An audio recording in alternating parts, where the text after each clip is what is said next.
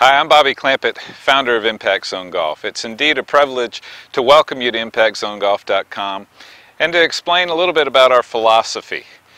My philosophy about the golf swing and the golf game was born out of my career and the learning experience I had as a 15-year player on the PGA Tour, having won on the PGA Tour, having been a top 20 player in the world, and even contending for major championships. In an effort to try to get better, I went and sought some of the best teachers in the game. That didn't work too well. I actually had one teacher say to me, "Bobby, your swing has more moving parts than an erector set." Another instructor once said, "Bobby, if you just empty your mind, forget about everything and start all over, you can be a good golfer." Sadly, I believed him, and I went through the long, enduring process of changing my swing style.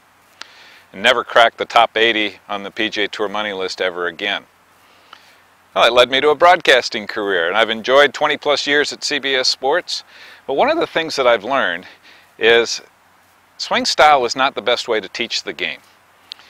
If you really study the best players of the game, what they perform at Impact is virtually the same.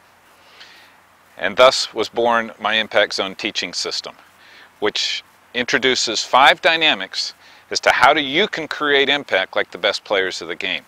This is something that not only I have implemented in my own swing and my own game and my own realization, but have taught my countless students and instructors, and we're seeing some phenomenal results.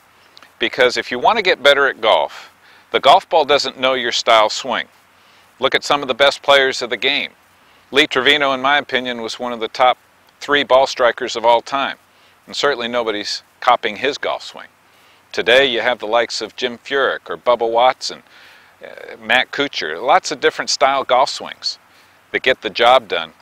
But the common denominator is what they create at Impact. So if you want to improve your game, you've got to improve your impact first.